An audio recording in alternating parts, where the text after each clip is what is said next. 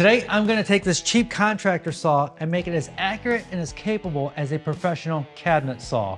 And I'm gonna do this as simple as possible so you can follow along. We're gonna make a full stand for this, but the first two things you gotta do is get rid of the stock blade and the miter gauge that came with the saw. I'm using a Freud thin curve 50 tooth combination blade. Nearly any aftermarket blade will work. Just make sure you're getting a combination blade. A combination blade allows for clean cross cuts and rips. For the miter gauge, I'm using this Winu Tools. I got this for $129 on Amazon.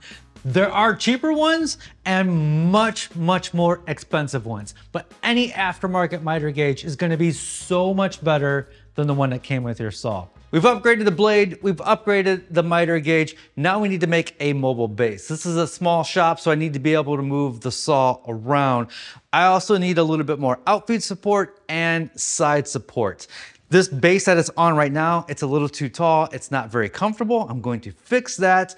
The mobile base also needs to hold a shop vac that is always connected to the table saw, and that's just going to make things quicker and easier, and it's gonna help this saw work like a big saw like what we have over at the fancy shop. We are not working with plans today, and there won't be plans for this stand because every table saw is going to be different. I wanna show you how to make something that's going to work with your particular saw. We're gonna use nothing but 3/4 inch plywood. I got some of the fancy 3/4 inch Baltic birch plywood. You can get the cheap stuff from Home Depot, Menards, Lowe's, whatever you want. I like my working height of my table saw to be about 34.75 inches. That is to taste, but that is the height of my other saw. I ordered the mobile base off of Amazon. It doesn't say how much height it adds, but it looks to be about 1 inch. So there's gonna be a wheel there and then a bottom base here. So it looks like there is about 1 inch here. I'm using 3/4 inch wood here. We're gonna have another sheet of plywood up top. This is the side profile. That is going to be 3/4 of an inch tall. And then the table saw is 13.75 inches tall. I want all of this to be 34.75. That means these legs right here are 18.5 inches. So 1 inch plus 3/4 of an inch plus 18.5 inches plus 3/4 of an inch plus 13.75 equals 34.75. I need to make 8 legs that are 18.5 inches tall by 2.5 inches wide. I'm gonna make my first cut here at the track saw and then do the rest at the table saw. Wanted to do the whole thing with the table saw, but a 4x8 sheet is just too big until we get some in-feed and some out-feed and some side supports. So this is made by Bora. I'm not sure exactly what it's called, but this is mobile. It expands and I can throw a sheet of insulation on top of that, throw my plywood on top of that, and it's just a nice little big workbench that I can move out of the way because it all condenses nice and small, and I can throw that in the corner when not needed. This is my adjustable height workbench, and I'm just going to bring this up to a height to use this as an outfeed table. Recommended if you have a small shop. Also, that first cut that I made to make this smaller, I totally mismeasured and cut it in the wrong spot. So I'm gonna have, I already made a mistake on step 1, but first cut of the day. First cut of the day never counts.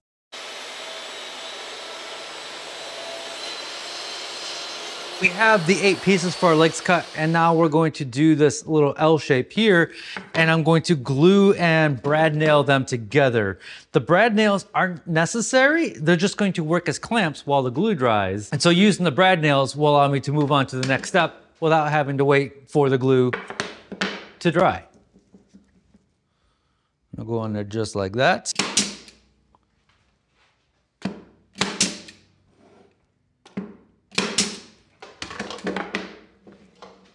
And there we go.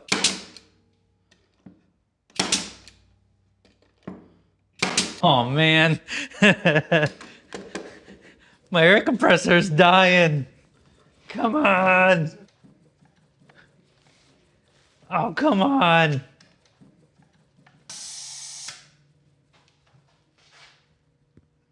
Oh, it just died. Ah.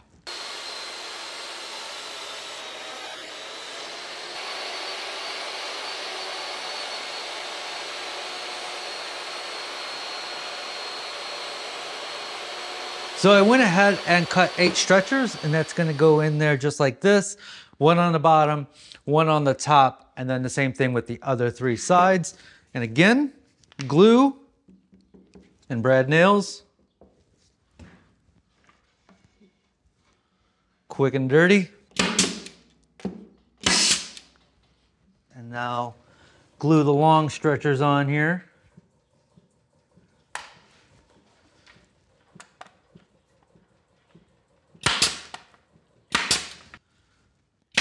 We have an issue with the other 2 stretchers right here. If I attach them right now, I won't be able to get the shop vac in the table. So I don't think I'm gonna use any glue. I'm just gonna temporarily screw them together so I can remove them to get the shop vac in there later. I'm so glad I realized that before finishing this up. It would have ruined my day. The problem with corded tools. Now we cut the top and the bottom, same exact size. One for the top, one for the bottom.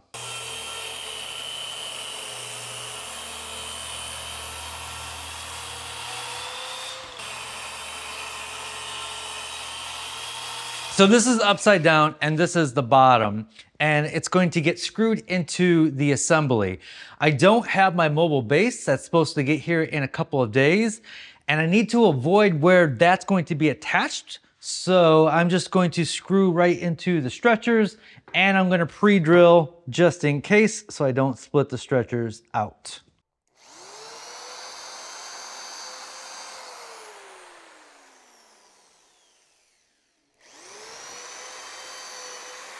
Corded drills are so freaking powerful, it's scary.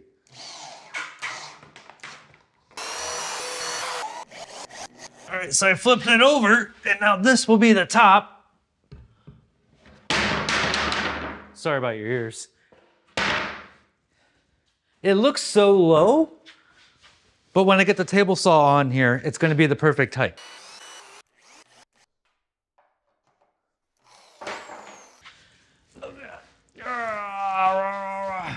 And that's gonna go on there like that. Woo! That's a much better height. And it's gonna come up about an inch or so once we get that mobile base on there. And then this, in theory, will fit in here. Yes, yes, yes. And also gonna have a lot more storage in there too.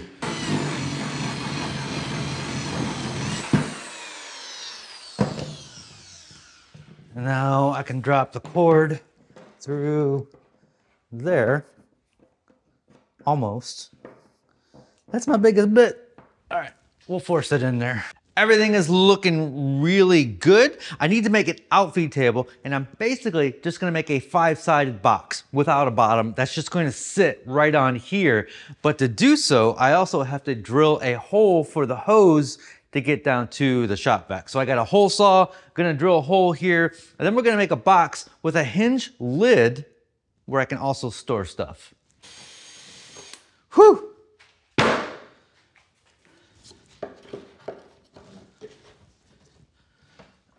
There we go.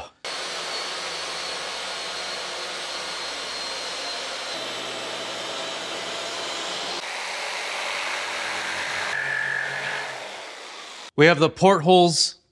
We have the portals cut for the dust collection hose. To make this box, I'm gonna use pocket hole screws. That's going to be the quickest and easiest way for me to do so. So I'm just gonna drill a couple pocket holes on each one of these pieces and pocket hole together.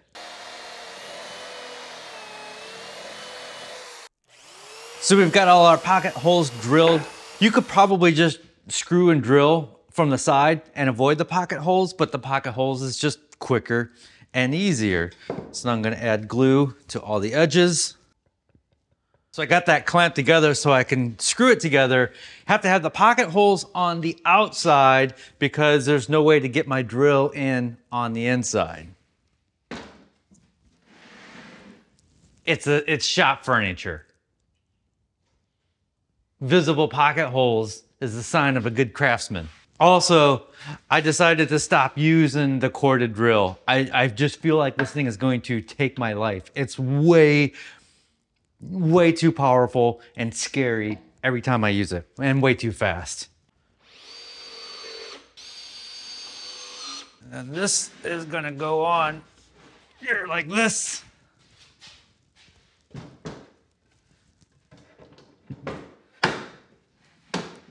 Because this whole stand is 48 inches wide, the width of a piece of plywood, this scrap is the perfect width and it's gonna make a great outfeed table that overhangs. We're gonna have it hinge on the back so it opens up to get to the storage.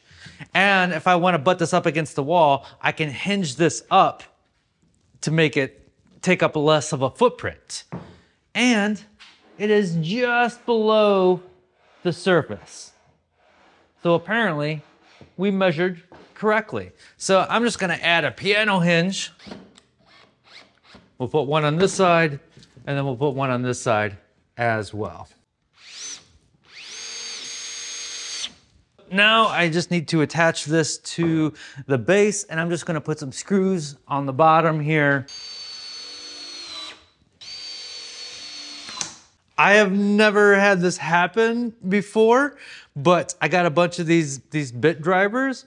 I think they're from Harbor Freight, but I can't be 100% certain. It broke. Just screwing it into the box, it broke. What? Just normal use. So any kind of sled, jig, or miter gauge is going to hit the lid. So what I need to do is we're going to route a little groove right there. I got a straight bit in my router and then a guide clamp to the top here. This is going to take multiple passes, so I got to do 2 passes, then move the fence over and then do another 2 passes and then do the same with the other side.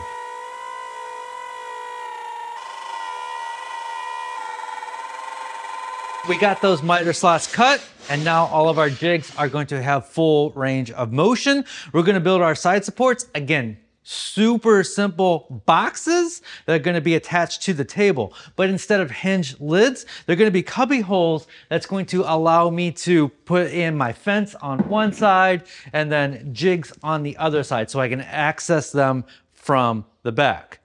Super simple box, screw it down, good to go.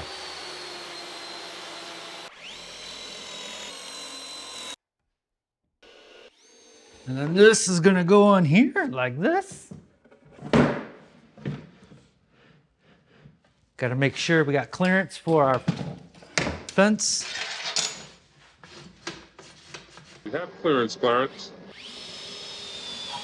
That is looking so good. It's all one big unit. All of my clearances are perfect. There's room for my jigs to run through. The outfeed table and the wings are just slightly lower than the table saw, so nothing interferes. We got that mobile base on there. It was missing a couple parts. I think it's gonna work fine. I just have to make a couple of washers that were missing. So I'm not sure if I can recommend it or not recommend it yet, but I'll link to it down below.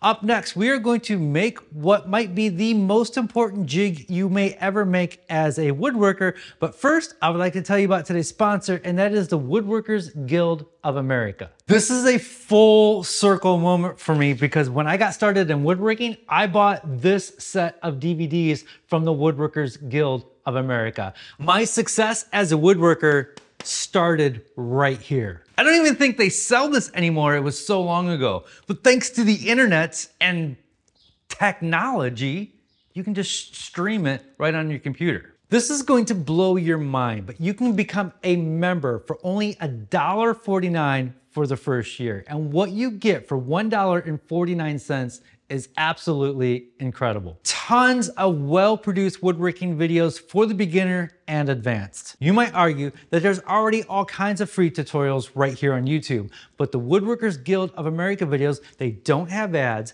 they are not made to please an algorithm, and they are professionally made. The main host, George Vondruska, has been an inspiration of mine for many years. I know when I watch one of his videos, there's no fluff or filler, nothing but valuable information to make me a better woodworker. They've got videos as simple as making miter slot guides, which is appropriate for the sled we're about to make, all the way up to advanced table saw techniques like cutting circles on the table saw.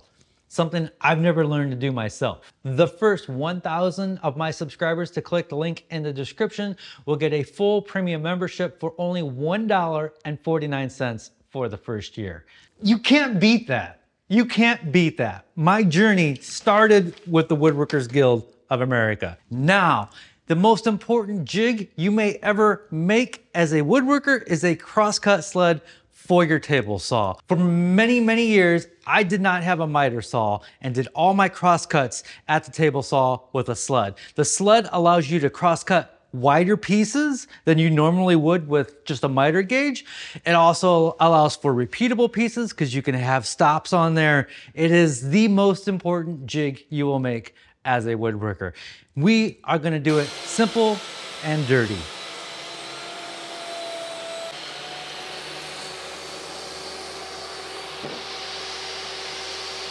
I went ahead and cut the base of the sled. So I'm gonna put my runners in the tracks here, and they are sticking up above the surface just a little bit, which is good. And get them lined up. And I'm gonna use some CA glue.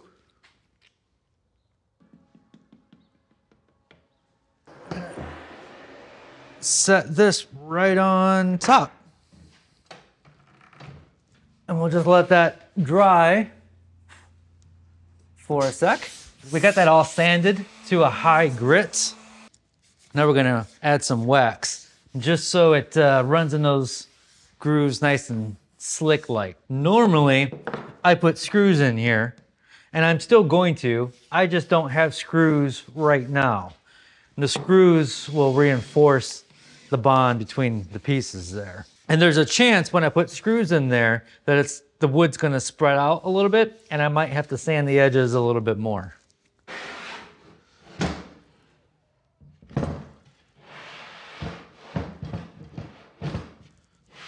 Woo!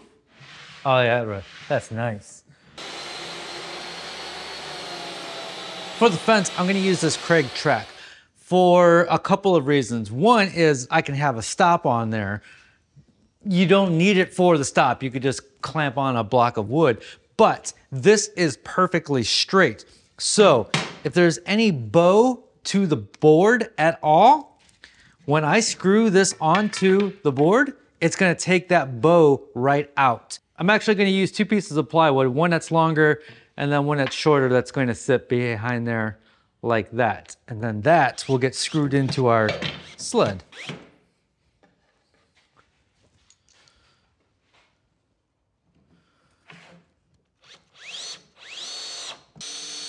Glue on the back part of the fence, make it nice and thick. I've gone ahead and created a kerf in there, not going all the way to the back. And I'm gonna set my fence on here, and I'm gonna put one screw in on this side so I can pivot to get it squared up. All right, so that screw is in there. Now our fence should pivot around that screw. So I'm just gonna use the square to square this up. In the past, I have done the overkill 5-cut method. Just using a square to the blade has worked great for me for the past few years. So I got that squared up, and I'm just gonna run another screw in from this side. I'm gonna check my squareness here. I don't think we can get any better than that, so I'm just gonna put a few more screws in.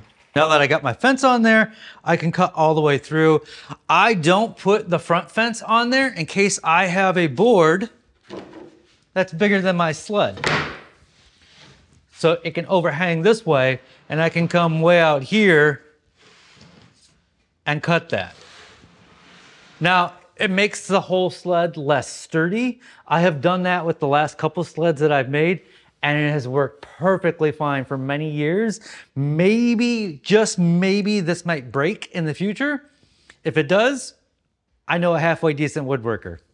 His name is Dan. He runs the camera. So I can throw on the stop, tighten it down. It's got a little flippy flip, and I can make precise crosscuts. So there are a few more upgrades we could do. We could make a zero clearance insert here so small pieces don't fall through the crack. I need to make a small part sled, which is a lot like the big sled that we made, but much smaller, and a clamp built in to keep our hands away from the blade when cutting small pieces. And because we're in a one-car garage, space is premium, so I'm going to cut a hole in here and drop a router table lift right in there. And then we can also use our fence from the table saw with the router table. I want to make a bigger wooden paddle off switch so it makes it easier to shut this off with my knee. With all of these upgrades, this makes the saw just as accurate and as capable as my big professional cabinet saw at the other shop. The one thing that I don't like is the fence. It still feels cheap, and with the rack and pinion gearing on here, it makes it really, really hard to dial in, especially when you're cutting to fit. It moves so much with just a slight little turn, so it's hard to get that tiny, tiny little movement and knock it in place. I am not aware, but if you know of an aftermarket fence for contractor saws, let us all know. This will get me by, but it takes a lot longer to dial in that precision. I will have a playlist of nothing but simple projects right here. That is gonna wrap it up. As always, be safe, have fun, stay passionate, and make something. It didn't roll as far as I wanted it to. And make something. Good enough.